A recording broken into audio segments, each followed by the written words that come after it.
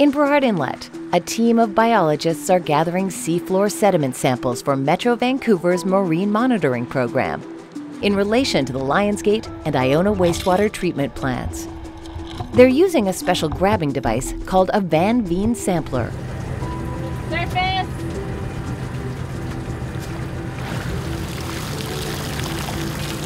So we have the Van Veen sampler. It goes through the water and it will collect the sediment off the bottom, and they bring it back up and they'll put them into totes, and then we have the washers washing the samples.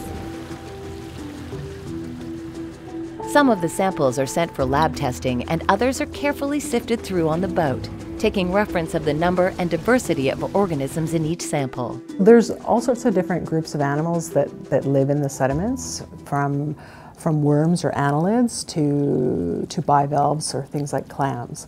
And these are not what you find on the beach. We're actually looking at something that is often smaller than your pinky fingernails. And so that's why it's very challenging in the field to pick through all that sediment and get those animals out and separate it from the debris that you find.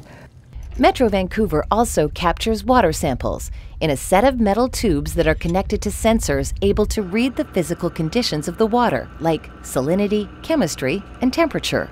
And that is then lowered to the depth that we want. We have a trigger, a way of triggering that from the surface and separate it into the sample bottles that we submit for analysis, whether that be for nutrients or metals or some select organic parameters.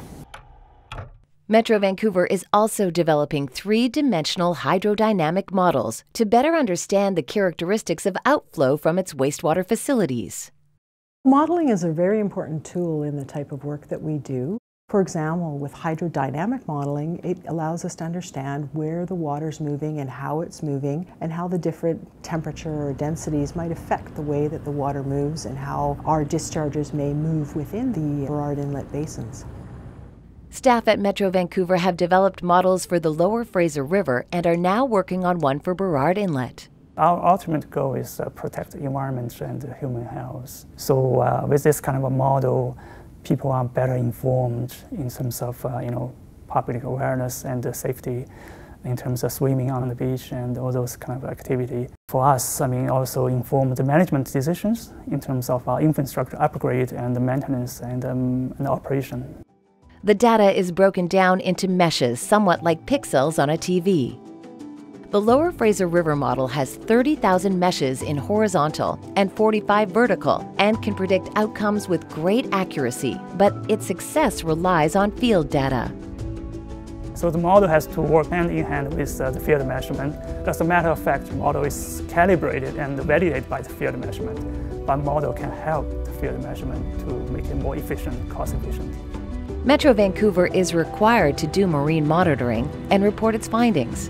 It is continually fine-tuning and updating its testing technology. We want to make sure that we're doing the best that we can possibly do. We're always working to improve our methodology and learn new things, and as new techniques become available from the research community, we try to adopt those in our applied monitoring programs.